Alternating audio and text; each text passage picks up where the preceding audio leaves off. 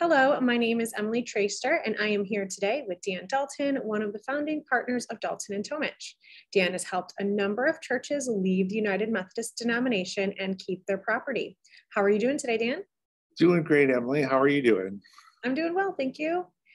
So Dan, what like for local churches who have left the denomination after they completed disaffiliation? Every church is different, but for the most part, I would say probably 95% of our churches, it looks like growth. It looks like a new, renewed spirit. It looks like a healthy church. What's interesting in these Methodist denomination cases, as opposed to anything that happened in the Presbyterian or Episcopal world, or for that matter, any other denomination we've helped with local churches, is that local churches grow. There's a new, renewed spirit within that church and excitement that occurs. So the people who come on the three big church days of the year, Mother's Day, Christmas Eve, and Easter, they start coming more frequently. Those who might come every once in a while, they attend as well. You'll see more people from Methodist churches in your town or in your area where their churches are not even talking about this issue and they're upset with their pastor or they don't know what's going on. You'll see them coming to your church as well.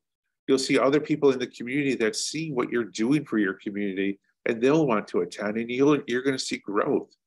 We've seen churches that were at 20 or 30 when they were United Methodist. The week after disaffiliation, one went up to 200, another went up to 400. We had a church that was 1,300 that was before disaffiliation. A year later, 1 year later, they're at 6,000.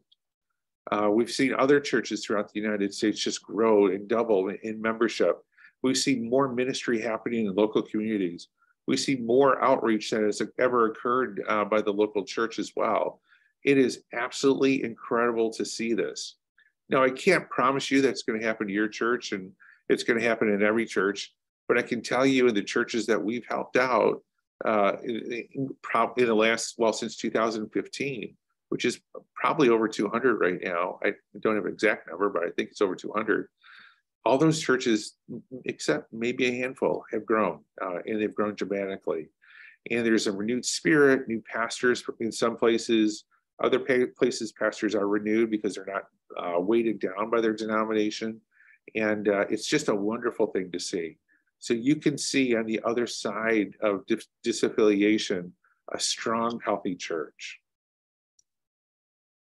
As always, thank you for your insight, Dan. If your church is looking to leave the United Methodist denomination and you are interested in hiring Dan to help you through the process, please reach out to our office at 313-859-6000 or email us today. Thank you.